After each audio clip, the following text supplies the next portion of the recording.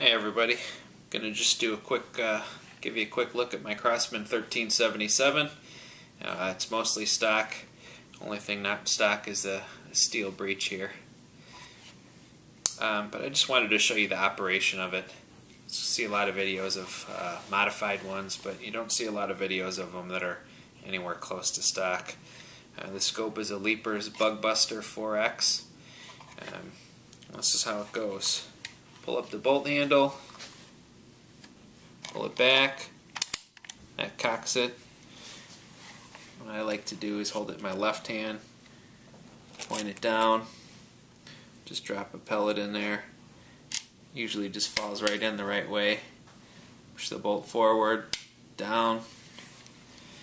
I put the safety on next. This little guy here.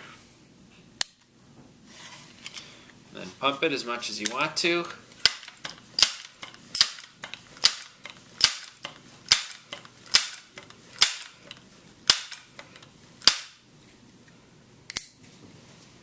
And point and fire.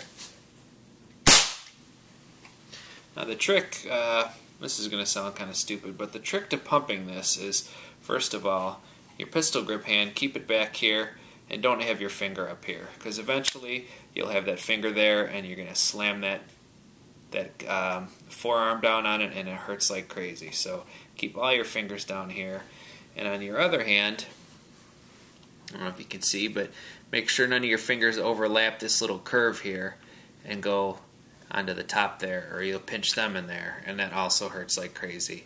You do it once or twice and then you'll realize what your problem was. A lot of people like to replace this part with a custom wood part, but I just like to watch my fingers and, you know, keep it looking pretty much stock. 3 pumps is, you know, in the 300 feet per second range, 350. 5 pumps is right around 400 or 420, about the same speed as a CO2 baby pistol. Let's see here. This is, I think, the easiest way. Left hand, hold the bolt. See if you don't hold that bolt, it falls right down. Drop a pellet in there, and that's it. If you put it in there flat and then try and push it forward with the bolt, it gets caught in the screw hole. So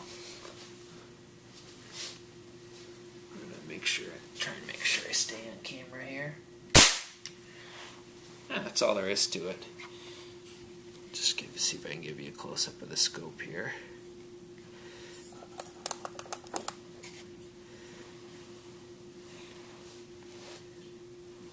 This scope is actually kind of, you know, I don't know if you can see it, but this scope is goofy big for this pistol, and it hasn't got very much eye relief. If you shoot with this, you got to either accept that you can only see the very middle of the sight picture, or hold it right up close to your face. So got a BSA 2x20 coming for it. I think that's about all there is to it. The stock grips, they're not bad. Some people complain about them, but they're ambidextrous. If you're right-handed, then there's this nice little groove here. Your finger kind of fits in there, and then on the other side, it's kind of a thumb rest here. Not a super aggressive one, but it doesn't get in the way on your offside either, which is kind of nice. So in the future, I'm probably going to do a solid pin here, and then a flat top piston and valve, and we'll see how it goes from there. Thanks for watching.